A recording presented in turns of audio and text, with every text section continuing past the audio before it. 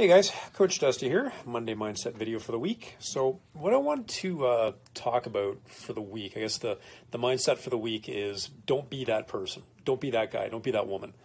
Something that comes to mind is teaching martial arts for as long as we have. One of the things I've heard from a lot of adults is, oh, I got to get in shape before I come to your classes. I actually find that kind of funny because to me that's like saying, oh, I got to get in shape before I go to the gym. Don't be that person. Don't be that person that comes up with excuses for why you can't do something. One of the things that people reach out to us, you can already feel they're prying for information that will give them a reason not to do something. So, oh, what's your schedule? Oh, we have classes in the morning, the afternoon, and the evenings. Oh, you don't have a class at 3 a.m.? Oh, I can't do it. What else? There's people that,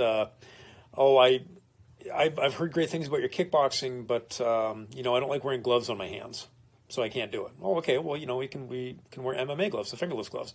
Oh, I don't like those on my hands either. Well, we can wear wraps. Oh, I don't like those on my hands either. So it's someone coming up with excuse after excuse as to why not to do something. So they're using that excuse to be able to hide behind as to why they don't want to do something. So don't be that person.